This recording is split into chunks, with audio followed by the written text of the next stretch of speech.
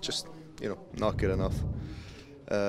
Second period, you give the game away, and yeah, not good enough. And yeah, I got to play way better than I'm doing, and it's just not good enough. You expect to win every night out. I get that as professionals. That's the game plan.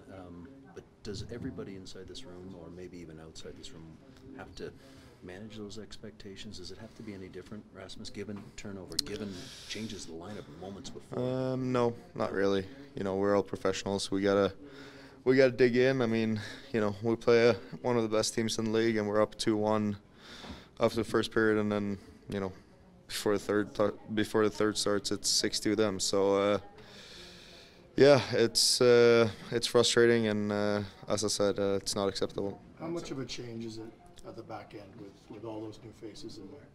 I mean, I thought, if you go up and down the lineup, I'm on for 3 goals against, so they've been fine. I gotta be better, and I'll be better.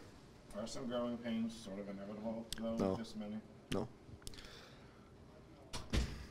That's it. When you talk just structure, just the idea of maybe to that point about growing pains, is that realistic to think, though, that structure needs a little bit of time, or no? No. As I said, we're all professionals. We got to dig in. I mean, there's probably 2 or 3 structural goals today that we got to clean up, and just on a night like tonight, bad effort.